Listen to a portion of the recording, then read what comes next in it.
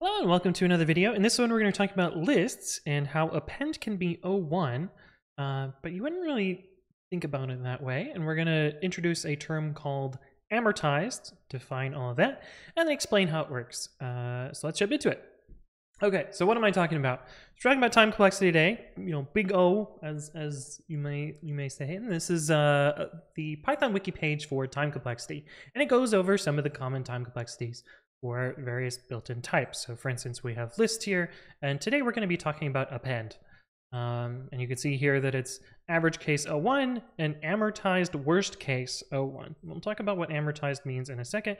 It's actually, conveniently a link to the wiki page that I already had open. And you'll see, there's other stuff here like collections deck, we have set, we have dict, the common built-in types. But let's not worry about those today. We're going to worry about vector. Or a list.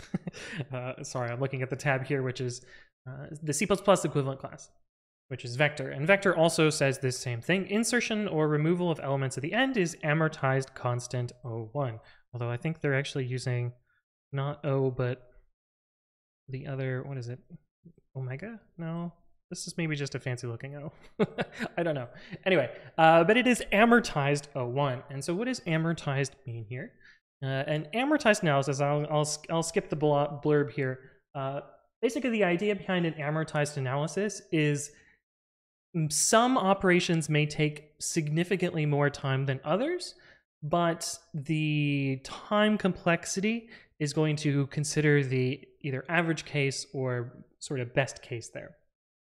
And actually, when this says amortized worst case, they're not being exactly, yeah, for amortized worst case, this should say ON, but the amortized append here should be O1. And let's explain how that works. And to do that, we're gonna enter our MS Paint mode. We haven't done this in a while, so this is a nice little MS Paint video. And let's visualize how a list works. Now, typically what a list will have is, it'll be a little object here, and it will have a, this is going to be a little bit of C here. Let's say this is and of course this is, we're not really in Python land here. We're going to talk in C++ land since it makes a little bit more sense. So let's say we're talking about a vector of ints here. This is basically the same as a list of ints in Python. And if you had a list in Python, this is sort of like a vector of pi object star, where pi object star is any sort of Python type. But let's say that we're talking about a vector of ints here.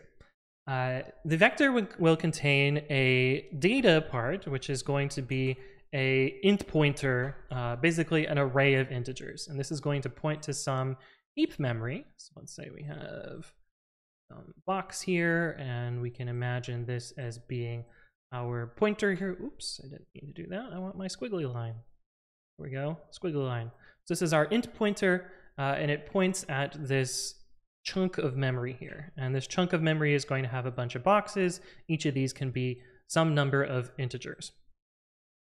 And the vector is also going to have two other pieces of data. One of them is going to be capacity, which is going to be an int, and the other is going to be either length or size. I don't remember the exact name.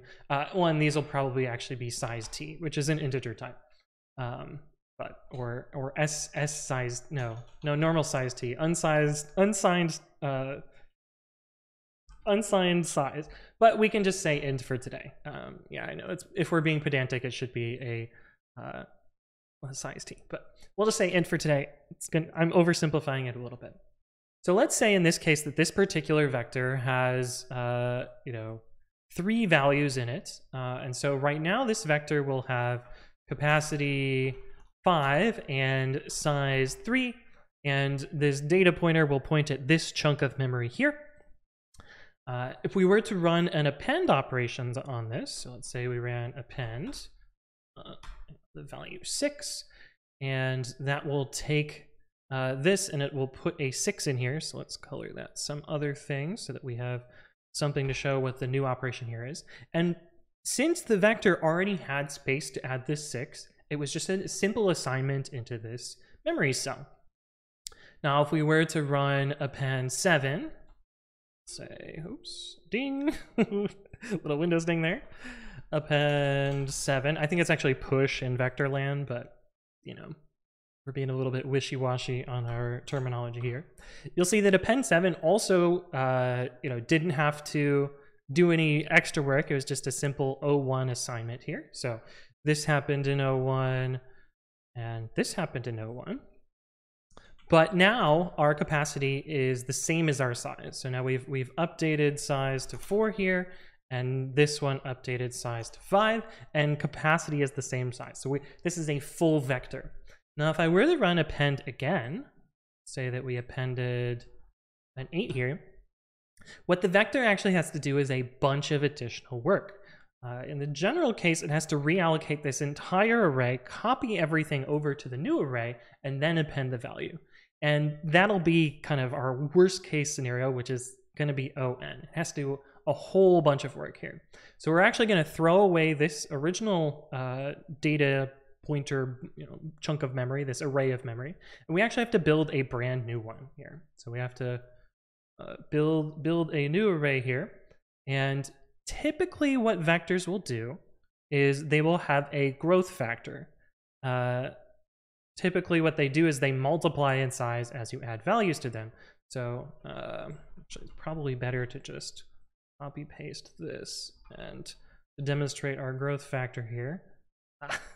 Dang it, I didn't give myself enough space. Okay, we'll just do it down here. That'll be a little bit sloppy, but typically how vectors will do this is they will double their size. Now, that would be a growth factor of 2 in this case, where we get a doubled size here. Let me clean this up a little bit just so it looks less gross. I mean, it's a little bit jank because it's going to be our MS Paint drawing here. So it'll allocate a new vector or a new array. It will reassign this pointer here. So let's say that we are now reassigning down here, and then it'll perform our append here. And so it has to do a bunch of extra work.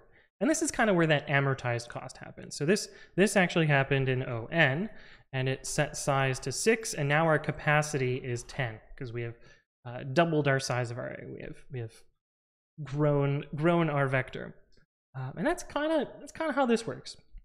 But then if we were to do another append, you would see, you know, it would add into these in O1, and you know, when it reached capacity again, then it would double in size again.